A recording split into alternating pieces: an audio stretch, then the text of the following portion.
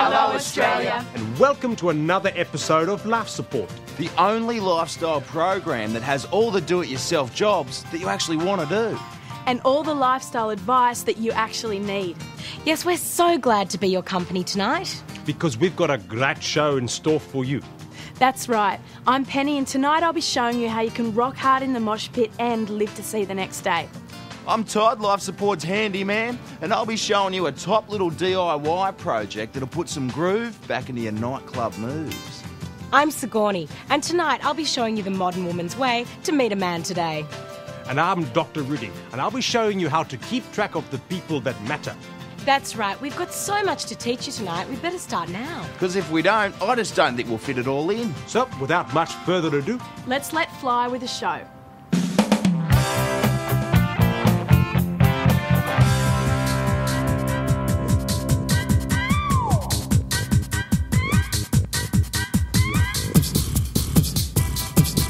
If you're like me, you're a bloke with no rhythm, who can't dance to save his own life. But there will be occasions where you'll need to dance to impress the ladies. So what do? Here's the drum. These days, solar power has become incredibly cheap. You can pick up a couple of these things for a few bucks at your local Dick Smith store. Basically, these turn light into electricity. So what you need to do is turn them into little epaulettes for your jacket. There you go. Very Michael Jackson-esque. Now, I've run a couple of wires from the panels like so and clamped the wires onto my nipples. Now, when I go to tonight's rave, the lights will flash in time to the music, the panels will turn that into electricity, which will send my body into a rhythmic convulsion. The upshot being that I'll be able to dance in time to the music.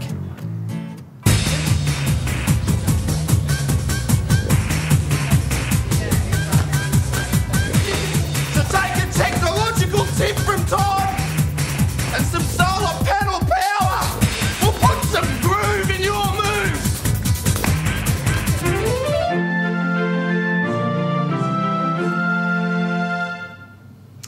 Have you ever considered artificial insemination? You know, it's not just for lesbians and fat, ugly women. It's also a great way for us more attractive modern women to meet men. I love shopping through online catalogues.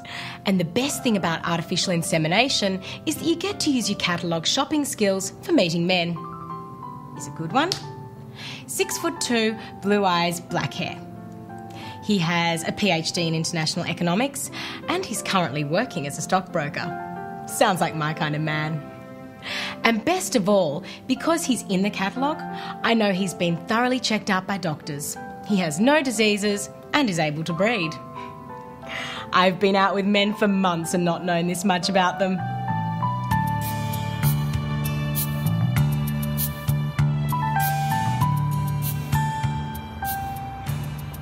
Once you've made your pick, just come down and stake out the sperm bank. All you need is a good pair of binoculars and a thermos full of coffee. Fortunately, years of training has taught me to gauge a man's height, weight, hair colour and ethnic background from a distance of 50 metres. So now I just sit here and wait for my man to make a deposit.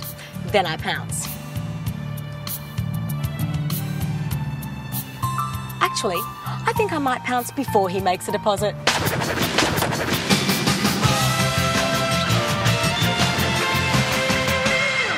You've probably heard a bit about microchipping. It's where they put a tiny chip under the skin behind your dog's head.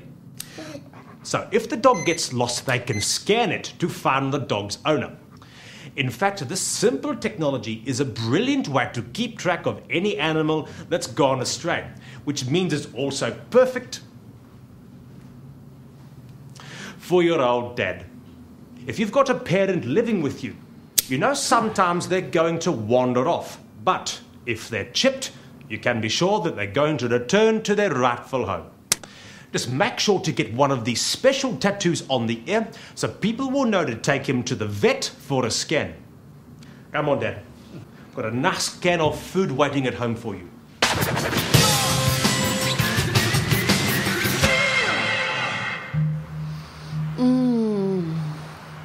There's nothing quite like a soothing massage to ease the stresses and the strains of the day. A little softer, thanks, Jorgen. And girls, if you're on the lookout for a masseur, there are hundreds in the phone book, but make sure you always choose a man. Because if you choose a man, you can always get a free massage. During my session, your masseur touched me in a very inappropriate way. I've never felt so humiliated. I will not be paying for this massage, and I will never be back to this establishment again. What? That was really good. Pity it'll never work again. See ya.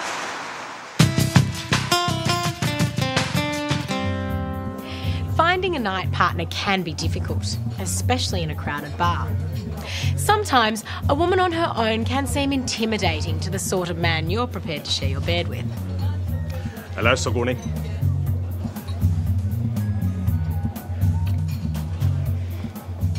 When you're out on the town, it's much easier to catch the eye of a prospective partner if you already appear taken. That's when working as a team can be a good idea. Use a mate to get a date. That's right, Sigourney. When I go out on my own, no one gives me a second look. But if a woman thinks I'm taken, I immediately become more attractive because I seem unattainable. So tonight, we're going to show you how to go hunting in pairs. Here's some simple signals to get you started. This is, I'm not really with him, he's my brother. This is, she's my ex-girlfriend. You are my future.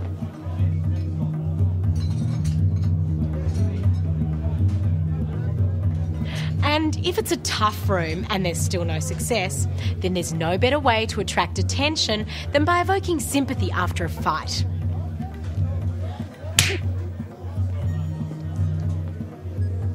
Quite all right. Actually, no, it's quite hot. If this particular method doesn't produce immediate results, don't worry. If you can turn the other cheek for long enough, someone will say yes. So try this and get the look of love from someone you like the look of. You have more interest in the ones that are taken because they're the best ones.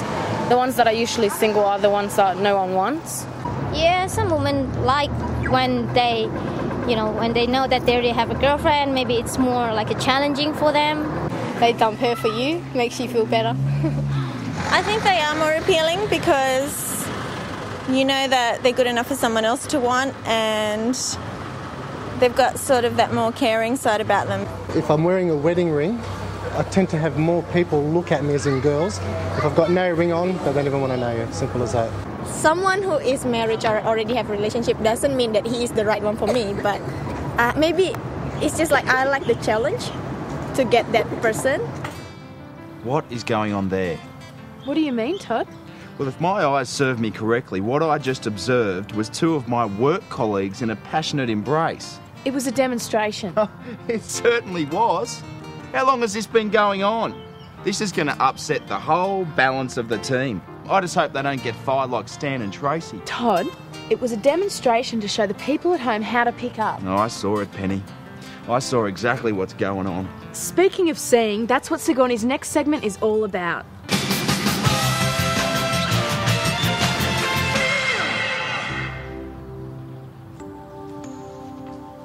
There's nothing more frustrating than losing a contact lens. They're nearly impossible to find, expensive to replace, and it can be dangerous if you have to drive home to get your spare glasses. But don't worry, there is a way to make sure that you never lose a lens again. Simply superglue a fashionable chain to your contact lenses. That way, if one falls out, you know it's not far. And yet you can still enjoy the natural look of not wearing glasses. Because remember, men don't make passes at girls who wear glasses.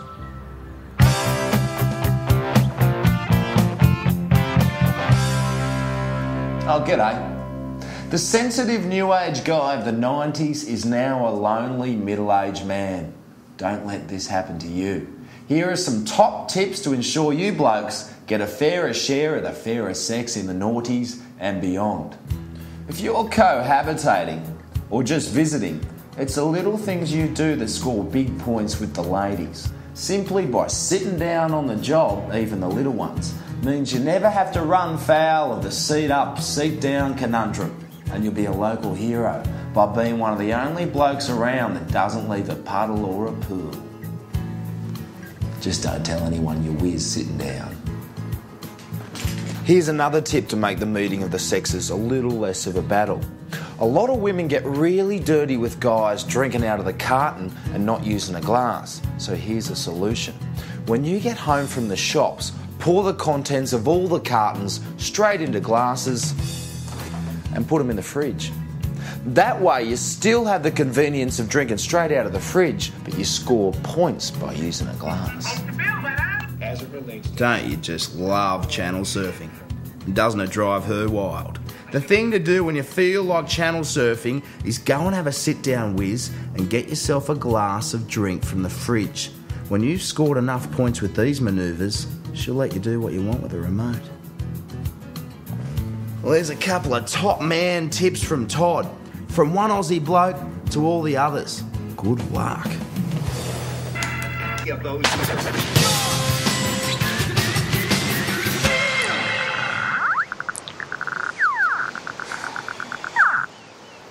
Okay, we all know that the beach can yield a bounty of buried treasure. Like just now, I found a watch and a wallet buried in a shoe over there. But unfortunately, too many prospectors have tapped into this vein, leaving it overmined and leaving you with expensive equipment and a pocket full of bottle tops. But there is a cheaper and easier way to make money from your local beach. And all you need is a small kid in bare feet. You see, beach injuries can fetch huge compensation payouts from local councils. All right, Cooper, have a good time. And with a little bit of pre-planning, you don't have to leave your fortune in the hands of fate. This is a sharps bin I've hung up earlier. This way you can save energy and keep your eye on the kids at the same time. Hey Cooper, come over here and play near Auntie Penny. You can't be too careful these days. Ow! Bingo, we have a strike. Oh, there, Cooper, you'll be all right. Now, with a little prick, a dull counsel and a sharp lawyer, you can look forward to a handsome payment. See ya. Are you all right? What have you done? My foot hurts. Oh no, where on your foot? That's no good. How'd you do that? Rent some stuff out from Bingley or something, and you got a house insurance, contents insurance. Just say you got a little TV and a piddly little stereo or whatever. Yeah, you can take it out, just stash it somewhere or whatever. Ring them up, get a police report, say your house got broken into, they took this and that. They give you a sheet to fill out on what got taken, and you fill it out, but then you just put in better stuff sort of thing. Yeah, you just get it back on insurance. Yeah. They steal it overnight and they burn it so the other person can go and report it the next morning. Like a lot of teenagers do that. I know one person who had his mum's car and it was insured and they crashed it and they were underage, they had no licence, so they went and blew the car up. So then they got the money and told their parents it was stolen. His car got stolen. Well, apparently got stolen. I don't know what the go was there. And when he went to go for the insurance, they found the key inside the car, so they just dismissed it.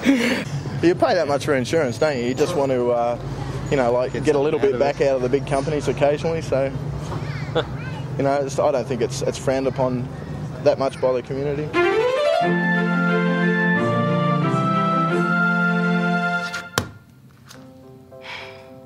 I have a child in Africa. I expect you do too.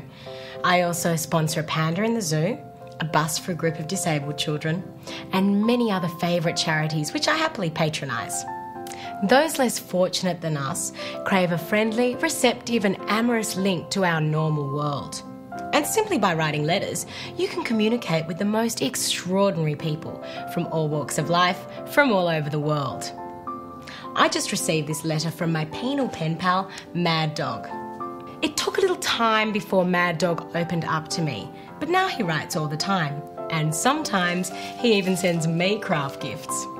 I'm sure some of his colleagues are a little envious of his creative flair.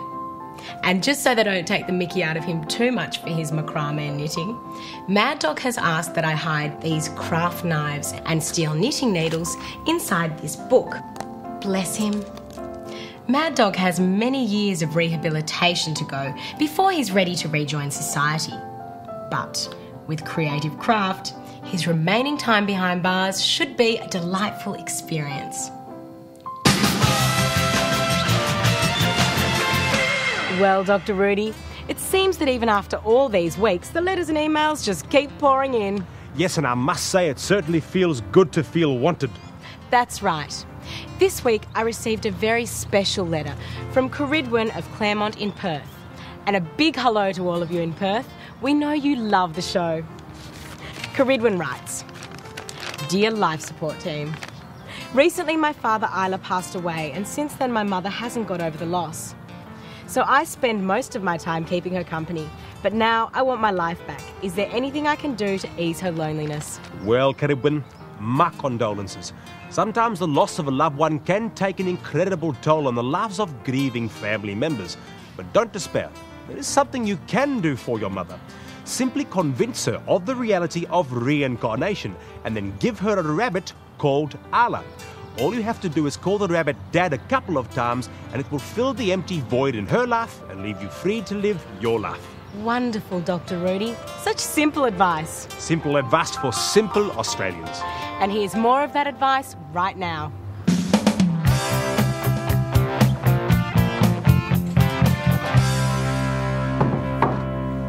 Oh, g'day. Now, I know many of you suffer from hemorrhoids, and you can have a really terrible time of it if you have a massively distended anus, especially if you've got an office job where you're sitting on your backside all day. And carrying around one of these isn't very discreet. So, tonight I'm going to show you a clandestine way to ease your working day. We all know that magnets can be very useful attracting metal objects, but you can also use them for their repulsive qualities. If you line up north against north with these two bar magnets, they'll push away from each other. So, if you've got a bad attack of the grapes, all you've got to do is stick two of these bar magnets in the back pocket of your pants and then slip two of the same magnets facing the same way under the fabric of your office chair. Now, when you sit down, the magnets will repel each other and you'll just float above the chair on an invisible magnetic force. What a relief. So take a tip from Todd, and no one will be the wiser whilst you help your hemorrhoids heal.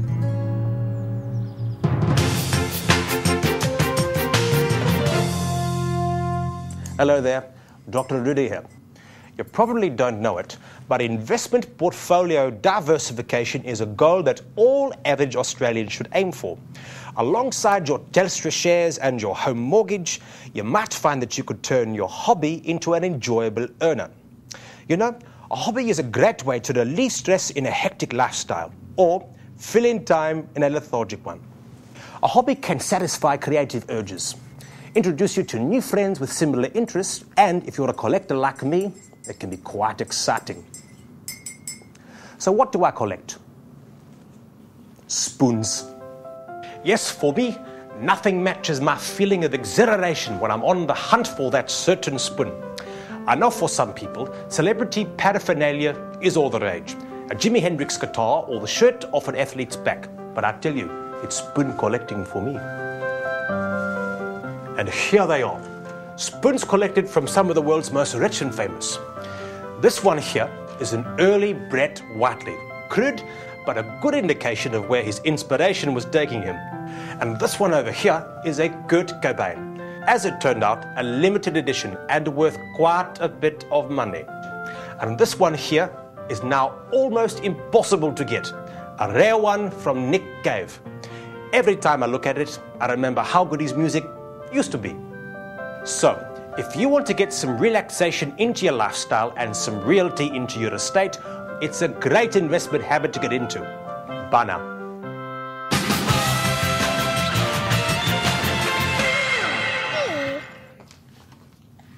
We all know how stressful it can be going out for the day and leaving your baby with your English nanny. The thought of coming home to a shaken, brain-dead or just plain dead baby can really ruin an outing. But don't panic. There is a way to protect your baby and your peace of mind while still enjoying cheap, unprofessional childcare. Just make your baby one of these adorable sinker suits. Simply sew 25 kilos worth of sinkers to a jumpsuit. Then put it on your baby and sew it shut. Unless your nanny's a bodybuilder, there's no way she'll be able to shake something this heavy. Although, I should tell you that if you own a pool, it's probably not a good idea. But if you could afford a pool, you could probably afford proper care.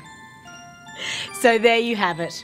A crafty childcare creation that will keep your baby's brain where it should be.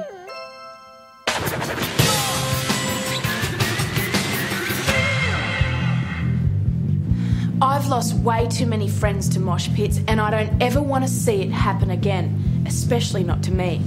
So, I've found a way that you can rock hard in the crowd and live to enjoy the ringing in your ears the next day. Just hire a sumo wrestling suit from one of your local sports stores, because when nobody else will take responsibility, you've got to do it yourself. See ya!